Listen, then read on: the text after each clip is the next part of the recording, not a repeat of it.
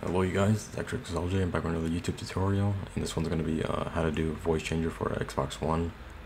It's very simple. All you guys are going to need is a Windows 10 computer. I'm not sure if this works for Apple products. I'm guessing it doesn't, but I'm pretty sure there's a method out there.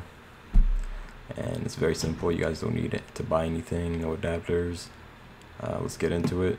So if you guys don't have already Xbox app installed on your computer, go ahead to the Microsoft Store and get that, because you're going to need it. And once you guys have that, you want to go to the link in the description or just type in voicemod.net, and you want to get this voice changer. It's free. You don't need any subscription to use it. Just click get voice mod for free right here. I'm pretty sure you need a 64-bit to be able to use it. You need to make an account before you actually download it. So once you got that, what you want to do is you want to go to Xbox app. You want to go down here to community. You want to come over to this microphone and start a party.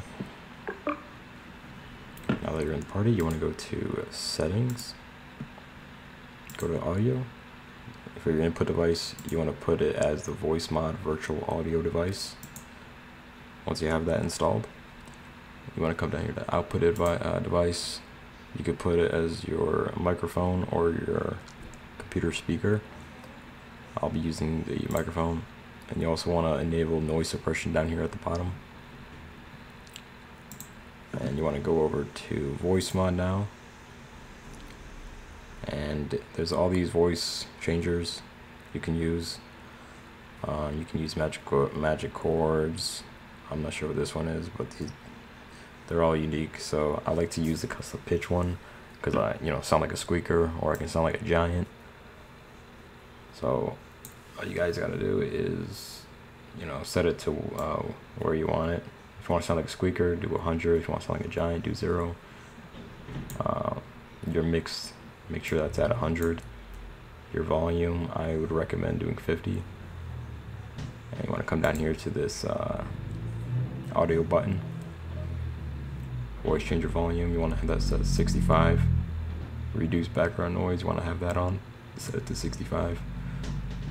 I don't think you need to mess with any of these, but you can if you want to, just to check it out. So you want to click hear myself to make sure the voice changer is actually working, and see what kind of voice changers you like. And then what you want to do is you want to switch on voice changer after you're all done with that, or switch on voice changer before you switch on hear myself, and then you want to switch hear myself off when you're good to go with your voice changer. Alright, and now if you invite someone to the party, you should see your yourself talking right here, and they will hear your voice changer, whatever you selected. And it's very fun to use. Some people do get mad at this, so use it wisely. And that's it, guys.